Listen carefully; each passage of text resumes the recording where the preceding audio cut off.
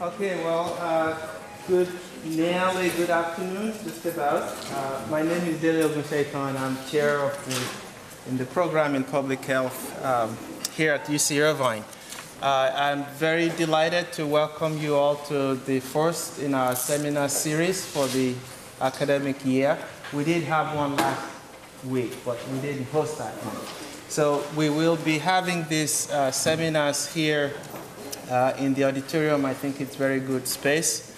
I know that they have some acoustic things integrated into the hall, but that means that you're clicking on your laptops, it will probably carry. So any small sound will be heard all around the hall. So please, let's be a little bit quiet.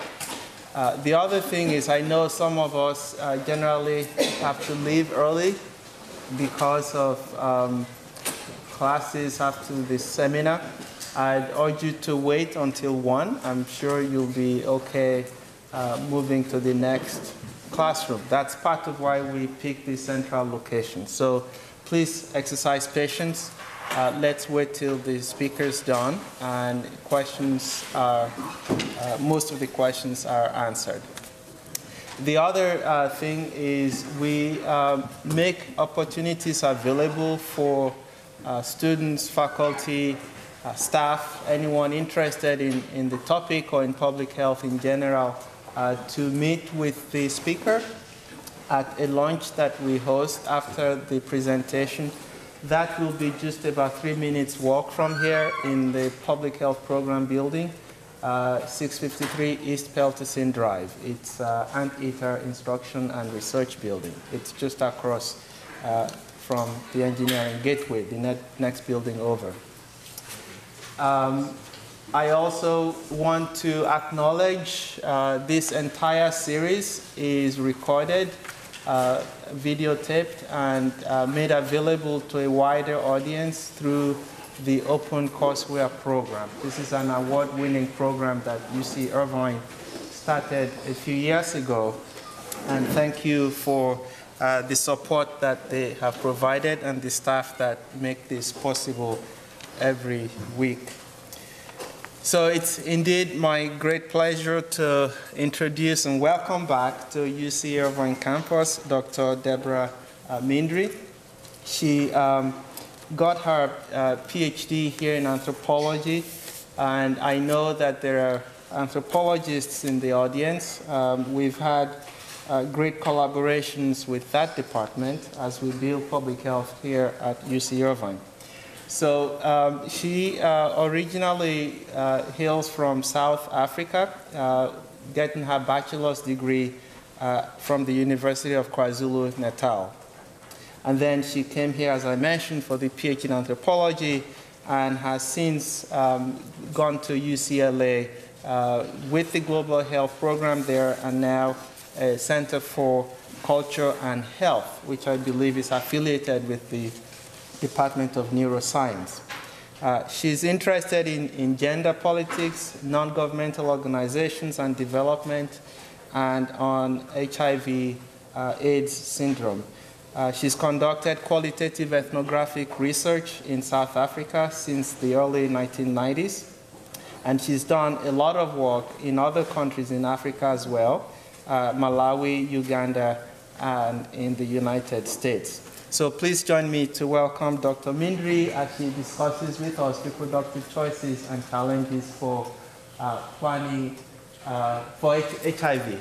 Yeah. That way. Thank you very much.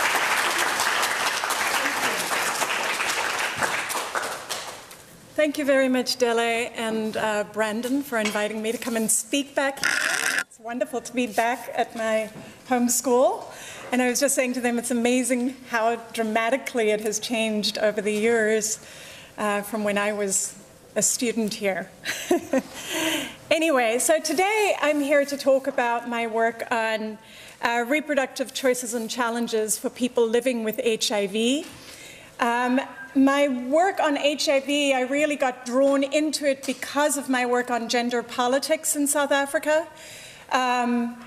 I had done a lot of research on gender identity issues and across different races, but as the HIV epidemic took such a large front stage in South Africa, I found myself shifting towards looking at the effects of HIV.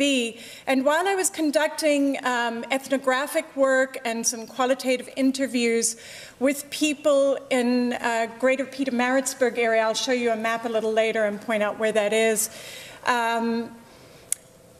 just inland from Durban, when I was working with people in support groups, and I also worked with one male-only support group and with some pretty strong male leaders in the community. One of the things that became really evident was the central importance of children in people's lives. Most of the people living with HIV these days are of reproductive age, and roughly, certainly in KwaZulu-Natal, where I do my work, roughly 1 in 4 people are infected with HIV, and most of those are of reproductive age. So it's a really important issue for people to begin, for us to begin to address the issue of having children and how to have children safely. So I started kind of doing this work on that basis, and then I've gotten drawn into very similar projects in Uganda, Malawi, and as well in Los Angeles. We really are at the beginning stages of trying to figure this out. It has not been systematically addressed.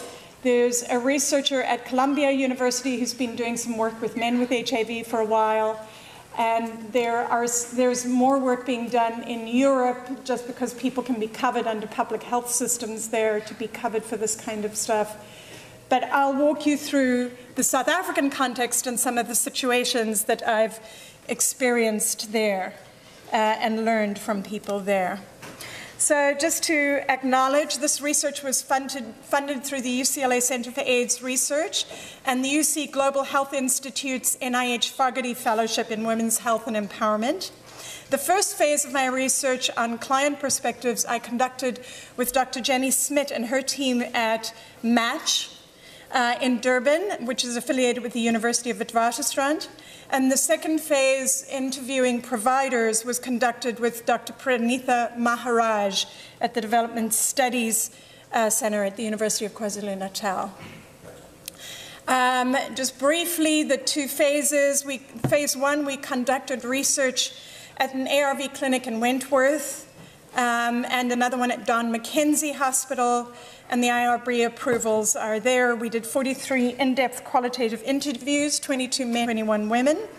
The provider perspectives, we worked at Don McKenzie and at McCord Hospital, and the collaborators are there. Dr. Steve Carpenter at Don McKenzie and Dr. Tamarin Crankshaw at McCord Hospital were important partners in that phase of the work. And we did 12 in-depth qualitative interviews with 2 focus groups at those sites. So let me see if I can get the pointer to work. I don't even... Here. Ah, wonderful. Thank you. Wonderful. So this here is Wentworth Hospital. This is Durban Central. And then over here is Don McKenzie, which is much more urban. It's right in the city environs. And then this is where, not Don McKenzie, sorry, this is McCord. And then this is where Don McKenzie is. In the Valley of a Thousand Hills. And you'll see here, this gives you a map of the eThekwini Municipal Health System, which is Greater Durban, is eThekwini. That is Wentworth Hospital, that is McCord, and this is Don McKenzie Hospital. And the blue H's are hospitals, the red crosses are all clinics, so you can kind of see the kind of concentration along the coastal belt of a lot of services, but as you move inland, there are fewer services. So this is one of the wings at Wentworth Hospital, their wellness center. Wentworth serves a low-income, diverse racial population, though predominantly African. South Africa is about 87% African population. And they have a wellness clinic for people who are not yet on antiretroviral medication but who have HIV. They also have a male circumcision project. And they were in the process of planning a full-service family planning clinic that would also service people with HIV. Don Mackenzie Hospital inland is in this area in the Valley of 1,000 Hills. It's 45 kilometers outside of Durban. All of these are part of the Department of Health system. This largely serves low-income rural African community. I saw one non-African in the time that I was doing my research there, and they have 3 down referral clinics. For me, what's interesting as an anthropologist is this is an area rich in a history of ethnographic research conducted by Eileen Kreger, Absalom Vilakazi, and Harriet Ngubane in this area. And Harriet Ngubane's work, if you're interested in South African health, is really an important seminal work. And then McCord Hospital started out as a mission hospital. It's right in the city center, and it serves a very diverse economic and racial population.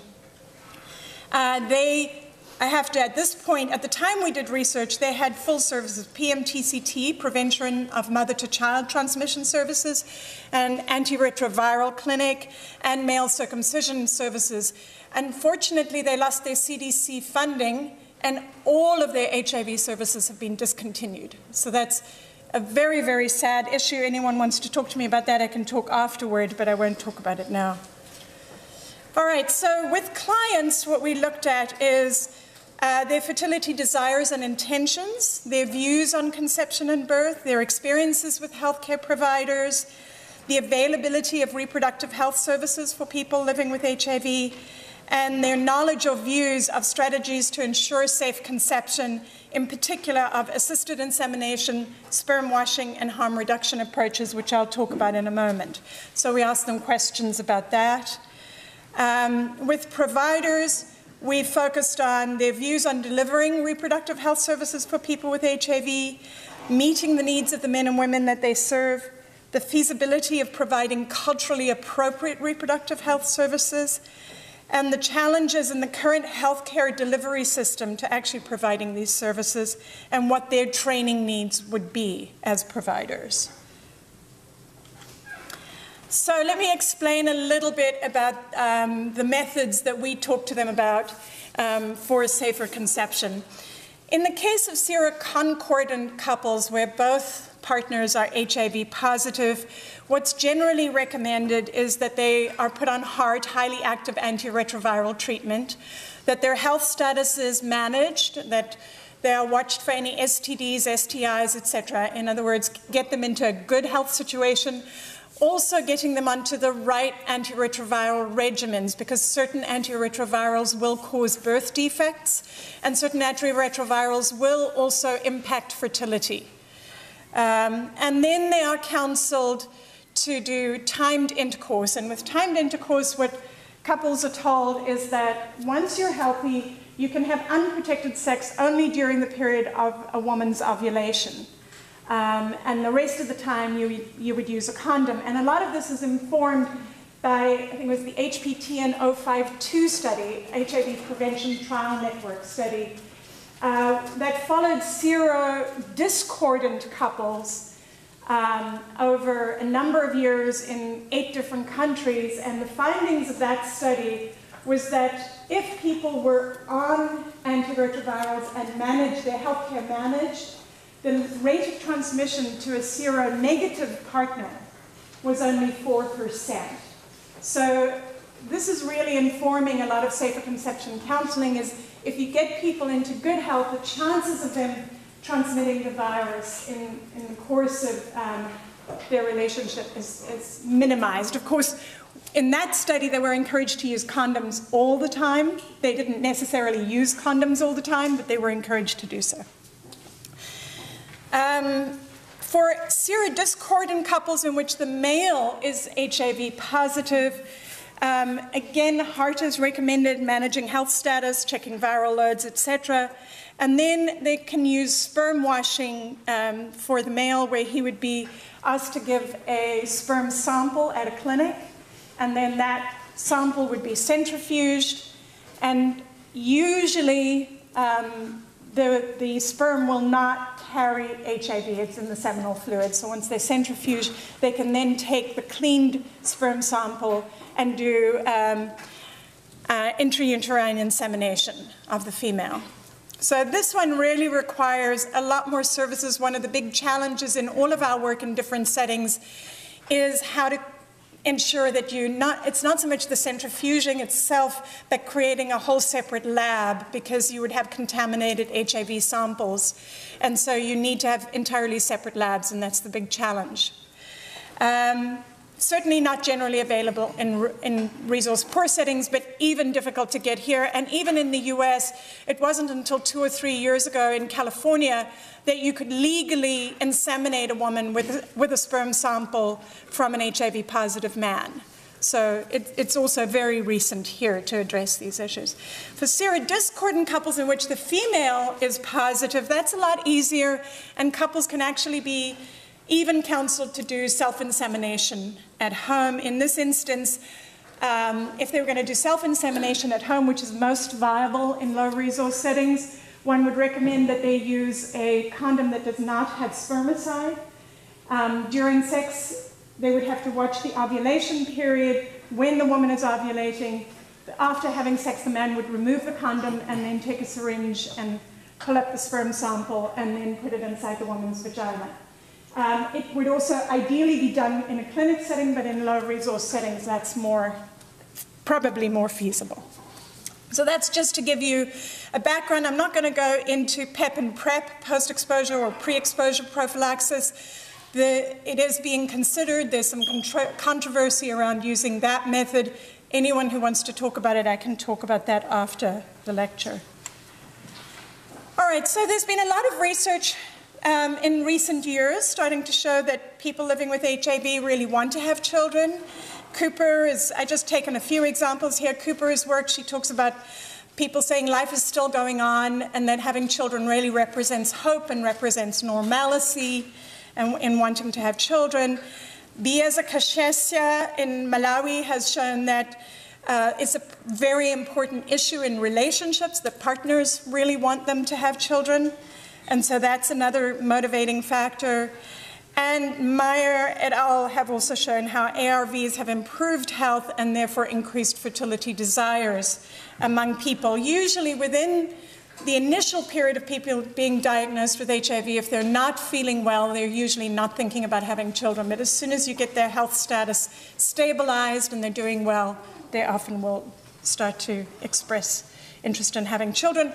And PMTCT, prevention of mother-to-child transmission care, has really increased the chances of having healthy HIV-negative babies and therefore increased the desire to have children. So I'm going to cut straight into some of our findings with clients. We found that we were asking about PMTCT and how that was impacting. Women generally knew about PMTCT care and the use of nevirapine.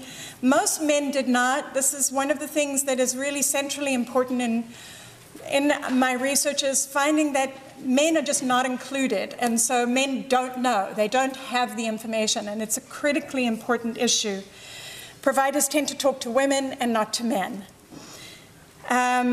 Most clients reported that their partner also wanted a child, and a few had not discussed the desire for a child with a partner. In most instances, those are likely to be individuals who have not yet disclosed their status. But most had discussed it with a partner. Some women said their husbands make the decision to have children, but in general, most men and women said that both partners were making the decision conjointly.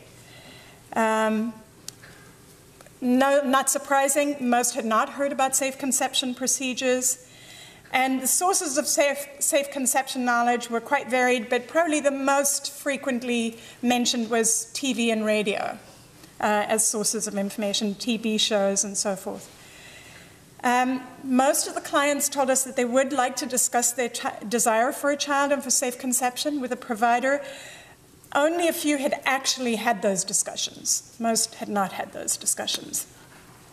And most participants believed that their partners would participate in safer conception counseling if they were asked to come in.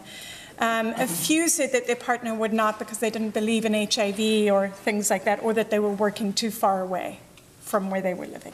Can I ask you? Yeah. If you're going to discuss this, I can wait. But yeah, no. I can imagine that the responses to these questions are influenced by whether or not they understand the fate of the child as either HIV positive or free. And right. Because your last bullet in the last slide talked about that progress being made here, but I imagine that that's a big elephant in the room. Yes. Whether or not so.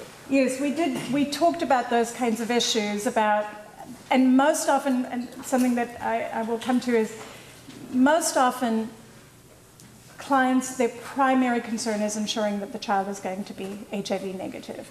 And most of them knew, like even the men who said that they didn't know about PMTCT, like they didn't have the knowledge of how it worked, they had heard that it was available. And they knew that if their partners got pregnant, that their partners should come in for care, and then they would get the information. But the men didn't know what would be done or how it would be done. They just knew that women needed to go in to see the doctor if they were pregnant. So yes, there's this very strong awareness of that and a very great concern on the part of clients and providers around those issues. So I'm going to try, I'm probably not going to have time to go through all of them. I'll do my best. I'll keep an eye on the time. I'm going to try to give you a little bit of a flavor of things that people told us. So in talking about the desire for a child, one of the respondents told us, we asked, can you share with me the issues that concern you or have concerned you about trying to make a decision to have a child? And this respondent said, I need to have children because I'm married. Another thing, I'm still young, so I need a family because I got a house, I got a husband, so I need to have children. So it doesn't make you not want to have a baby because you are HIV positive. You see, the problem is, on my side, I never had children at all in my life. And another thing, I got everything, you know, she repeats it, a house, a husband, and I'm working. So I'm self-employed, so I'm doing my own work. And where I'm doing my business is fine. So I need to get a partner, a child, a family to talk to, someone in the house when my husband is not in. My husband has gone to work. Because my husband is working in Joburg, Johannesburg is inland from Durban, and he leaves me alone in the house. So I need a child.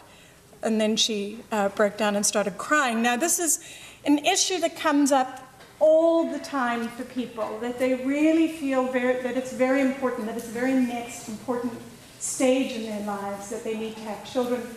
We also find that if people are in new relationships, if a partner has died and they're now in a new relationship, or a relationship just ended and they're in a new relationship, even if they already had some children, they want to have a child with this partner. Now, in some settings, that's more important than in others. South Africa, it's important. Women can still negotiate that kind of issue with a partner. But securing a partner in South Africa becomes really important because South Africa has this is a paper I wrote, I think it was published in 2010, about couples looking to the future and wanting to have children. And one of the drivers in South Africa is South Africa has very low marriage rates. Roughly 1/3 of people in South Africa will ever be married in their lifetime. And the age of marriage, I forget it exactly, I've got a reference later to Moultrie and Hosegood's study. I think it's about 32 for women and 34 for men. So it's a very late age of marriage.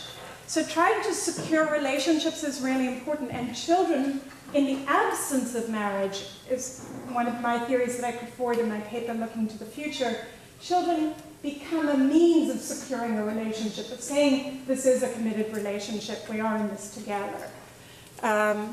So this is a pretty important issue, very important in some other African settings as well.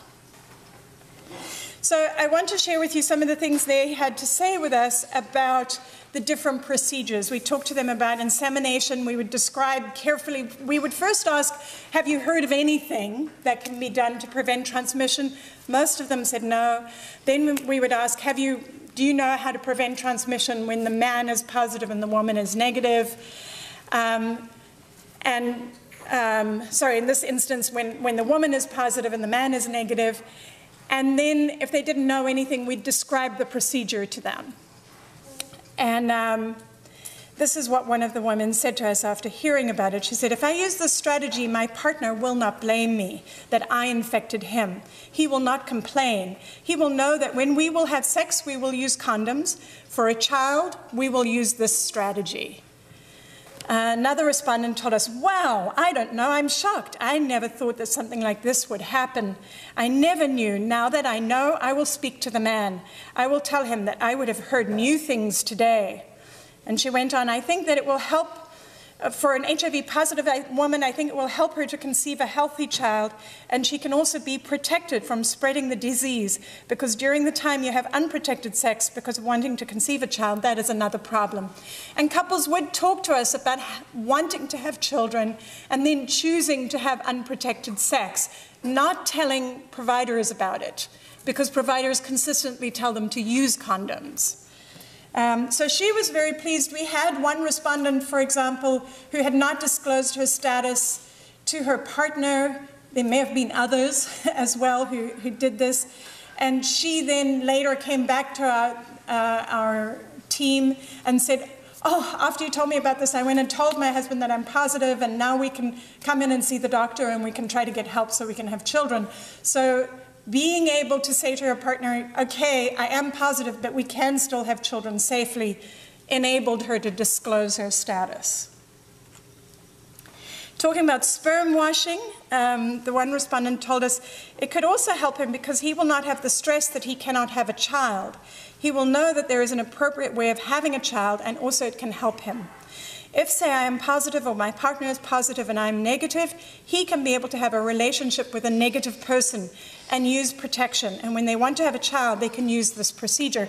This is a pretty critically important issue, because what a lot of people are doing is they're serosorting. They're trying to find partners who are HIV positive, so they don't have to deal with this issue of what if I've got a negative partner and I want to have a child. And people are not disclosing to negative partners because they're afraid of the partner leaving them, because then they can't have a child. So being able to bring these services and say to people, we can actually provide these needs, might then be less of a deterrent in terms of having a negative partner and having children with a negative partner. And another respondent said, it all amazes me. I never knew about it because I heard about this for the first time today, but I can see that technology is expanding. It would be better if this continues. I don't know how to explain it, but another thing, I am thankful to the researchers for teaching us this. I am happy. And she said that her and her partner would consider using it. And with respect to timed intercourse, what's interesting is most of the research right now in resource-poor settings is leaning towards recommending timed intercourse as being the most viable in resource-poor settings. But interestingly, a number of our respondents were not terribly comfortable with the idea of timed intercourse. So one of the respondents told us, my problem is that you can't trust it. Let's say you're going to have sex, isn't it? Let's say you get hurt and you're positive and you're having sex. I think you do get infected in that way. And similarly, another person that we spoke to said, when we describe this procedure, it will not help them. And would you use this with your partner? No. And why? Because it is something that is not safe. So one of the things that concerned them was that there is potential risk. We don't yet know, the studies haven't yet been done for us to be able to say, look, chances are if you can enroll people and get them in care, we're probably going to have extremely low risk of transmission if people follow guidelines. But for the moment, we can't make that promise to people because we just don't have the studies to support it.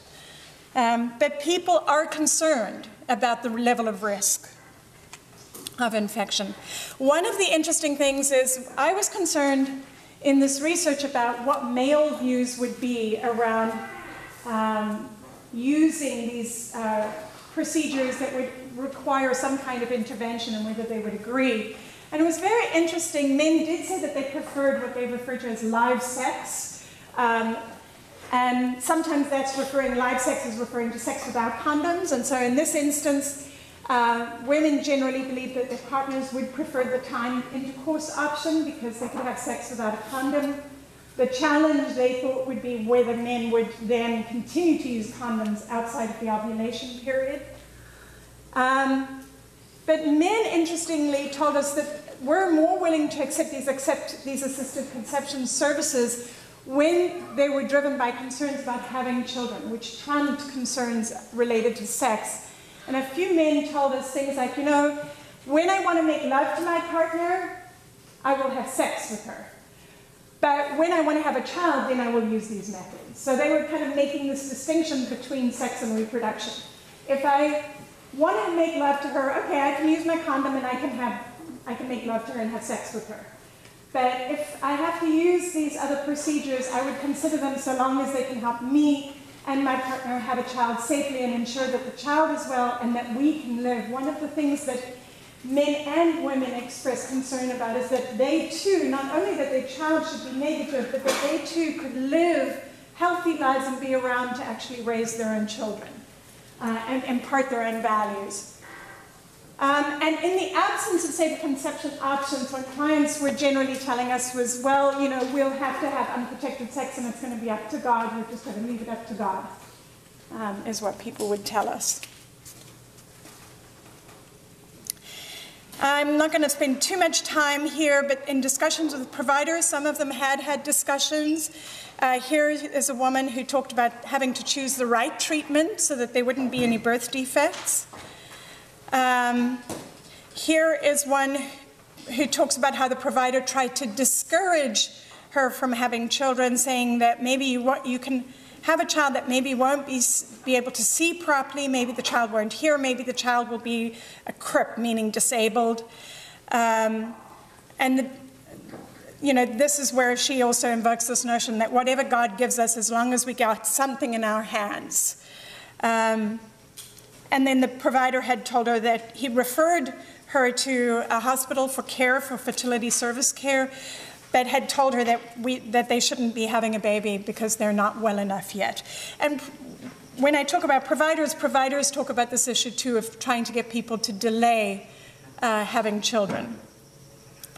So in their discussions with providers, they also talked about that they needed to come with partners and that providers were trying to encourage them to come with partners. And again here, reflecting what we saw earlier, I would like to have a child because I only have one child. Now let me shift into looking at the providers. So here we found that they talked about that it's mostly women that they're seeing, no big surprise. McCord Hospital, which was more urban, did have more men coming in and making inquiries, and generally speaking, men were more comfortable going to urban settings away from home. They didn't like going to clinics near their own homes. Providers talk about how patients come in pregnant and tell them that the condom broke, that they're not seeking preconception counseling. Providers also mentioned that they discourage patients because of their concerns about the health risks to the patient. They did talk about the awareness of patients' rights to make childbearing decisions, but often provider attitudes, that the same providers who might acknowledge that clients have the right to make this choice would also then often express very negative attitudes about people with HIV having children. So there was kind of a conflict, and we found it was primarily nurses who were likely to express these conflictual views. All of the providers at every level needed training in safer conception counseling. They mentioned a lot of problems with referrals and the integration of services like McCord Hospital, where all these services are provided, but from one clinic to another, like from the PMTCT clinic to the ARV clinic, they don't know what's being recommended in those different settings or whether clients are actually going for the PMTCT care. So the follow-up issue is a real problem. Patients do sometimes come with partners, but most often not. McCord was more likely to have that. Disclosure issues, which I'll hopefully get to a few slides on, were a big problem here. And then patients, they reported, were hearing about safer conception through the media, through TV and radio. So the providers, one of the issues is that their training really emphasizes that people with HIV should not have children, and they talk about that. So here this provider tells us, we used to be told before, maybe 3 to 4 years ago, in our workshop that we must not encourage them by telling them they can fall pregnant, as long as their viral load is suppressed. So we're not encouraged to tell them that you can, only advise both parties that they must come at least once a month to the clinic, preparing to get pregnant, to monitor the viral load and the CD4 count.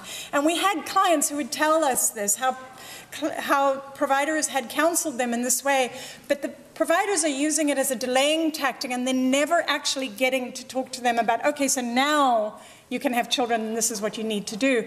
And so then clients report just giving up on the providers and just having unprotected sex. Some of the providers talked about the irresponsibility of clients. They can't afford it.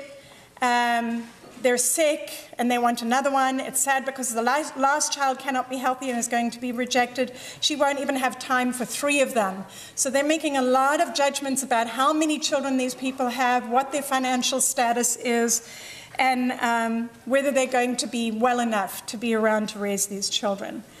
They will make their own decision at the end of the day. You cannot force them. They have rights. And the worst part, the child support grant has increased. They want to have children. This is a welfare grant system in South Africa for children.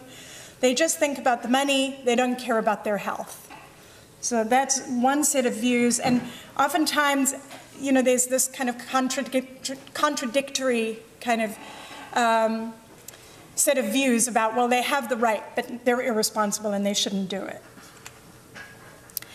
And then some of them talking more about trying to balance the rights with the cultural imperatives to have children and with health risks. So one provider told us it depends, because if it's a first baby, you cannot say don't fall pregnant. And sometimes it's difficult when the woman has about 3 children. In that case, you're supposed to say no. You already have these children. Why do you want to have more? But it's up to her to decide, really, because you cannot decide for anyone. But from my point of view, I cannot have a child whilst I already have 2. No matter now there are drugs, I don't know. It's not nice. And another provider said, it comes to the decision of the parent because we, as counselors, we were not taught to decide. What we do is to give facts, and we ask those questions. What is the reason for you to have a child? And how many children do you have? Why now? Then a client is able to tell you their story, but we can't judge and we cannot say you can't, but we give options and make sure that the patient is given all the information she needs. So we kind of have this back and forth, people who are like, okay, we can just provide information, then the provider has to make, then the client has to make the decision. And yet, on the other hand, people saying, well, yes, they should, but no, if they have too many children, no, they shouldn't, and bringing in their own personal views and personal experiences in terms of trying to make those judgment calls. Providers did talk about couples counseling with clients and trying to encourage partners to come in. Here, this provider talks about talking to the partner and saying that his viral load must be low and his partner must always get checked whether she is positive or not, and they must come to the clinic so that we can discuss. So, you know, encouraging them to come in together so that the provider can really assist them and follow both of their health status. The disclosure issues was one of the biggest concerns that providers felt they just had no skills for dealing with. So here we have 3 different sorry, no, this is one counselor. I have another one, I think, coming up. So here, the first counselor says, it's very difficult, especially when the female partner has tested positive and she went home and disclosed to her male partner. You encourage the female partner to bring the male, but when the male partner comes to the clinic and tests negative, that's a big issue. It can even lead to divorce. We have a patient who's in the process of being divorced because her partner tested negative and she tested positive. So we're dealing with discordant couples and it's a problem. And we really need help. We need training. Another counselor raised the same issue, talking about a woman who came in and she had lost a partner because of the fact that her partner tested negative and she was positive. She then got married to a new partner and she did not want to tell this guy. So she says, then she met this new guy and fell pregnant. She said she will never disclose her status because the last time she disclosed her status and the partner divorced her. And this same counselor as the first one said, the reason why this is such a big issue is, oh, there's so much competition, it's too high, my dear. You disclose your status and then you will be left behind. So this kind of relates to the South African situation with very low marriage rates, that people are afraid of losing partners if they disclose their status. And providers are really just not in a position to try to assist people in these disclosure issues. So it's a major issue that if we're going to provide safer conception counseling, what do we do in instances where people are not comfortable disclosing to their partners? And there are options we have available where we can treat just the one individual, but there would still be a measure of risk which really raises the issues of liability for providers of providing service in that way. Some did talk about doing some safer conception counseling. So here's a nurse who talked about counseling about the ovulation period, about time intercourse, when to use a condom, when not to, and about viral loads and so forth. And another nurse who said, it's hard because patients at the clinic are being seen by different people. So the person you see today, in the next month, you don't know what happened. So this gets back to the kind of integration and referral and those kinds of things. This is even within one clinic. They will come in, and month to month they'll be seeing different providers, and although some records are kept, there's not always, because they're seeing so many clients, there's not always careful follow-up from whatever was in the record. So one provider may raise the issue, but then the next provider may move on. The person might have some kind of other health issue that they spend their time talking about, and then don't go back and say, oh, I see you spoke to Dr. So-and-so about wanting to have a child. So that follow-up really is not happening. So I'm getting to the point of summarizing now so that you'd have a chance to ask a few questions. What's interesting is we found points of agreement between clients and providers. They tended to agree on the rights of HIV-positive people to choose to have children. They tended to agree that men will reject sperm donation. Men did report that to us, but will accept use of their own sperm for IVF. There were problems of disclosure to the partner with unknown status or HIV-negative status, especially in the case of women. And they were all, both providers and clients, concerned to protect the child from HIV. So I think these are useful points to begin to think about how do you provide safer conception counseling if you think that these are the common points of interest between providers and clients. So clearly both providers and clients need to have this issue of disclosure addressed and have proper services to enable disclosure or to address ways in which to serve needs in the failure to disclose status. And with respect to IVF, men will consider it, even though they don't love the idea, they will consider it if they really want to have children. The challenges are that providers have inadequate knowledge and training. That's not too big of a challenge. It just means we need to put in place proper training, and we need to be able to kind of address older ways in which providers have been trained to think. A much bigger problem to address is that reproductive health services are targeted to women. How are we going to include men, not only as partners, but as the primary client? Because at times we will have HIV-positive men who have negative female partners. So how do we include them in reproductive health care? And this is a huge issue, a huge barrier. And I can talk more about that outside the lecture as well. The follow-up and integration of services that I've been talking about. Another piece that is a training piece that needs to be addressed is the judgmental attitudes of providers, and it seems particularly of nurses that needs to be addressed. And then how to serve serodiscordant couples with these issues of disclosure and anger and divorce and fear. And I mentioned, this is where I have the mention of the Moultrie and Hosgood, which was 2010. It was published. And then Mark Hunter's ethnography, Love in a Time of AIDS, published in 2010, is also a wonderful piece of ethnographic work for really understanding the complexity of relational dynamics and of how people are trying to deal with these issues in the context of developing loving relationships. So my recommendations would be that we need provider training in non-judgmental safe conception counseling. We need training for providers to counsel serodiscordant couples. One of the things that needs to happen is there needs to be more routine questioning regarding HIV-positive patients' childbearing desires, their relationship status, whether their relationship has changed, if they're in a new one or an old one, and their partner desires. Asking both men and women and encourage them to bring partners in when they're starting to discuss childbearing desires and intentions. South Africa luckily has a leap ahead of most other countries.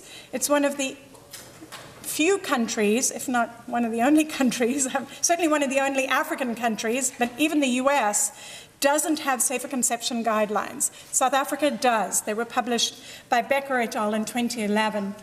And that's a really wonderful leap forward for South Africa, that we already have those. And there are many other settings in which they're referencing the South African guidelines, but guidelines need to be set up specific to specific countries and what kinds of drug regimens are available and what is appropriate in that context. So I'm going to end it there. There's a lot more I could talk about, and I'm happy to take a few questions.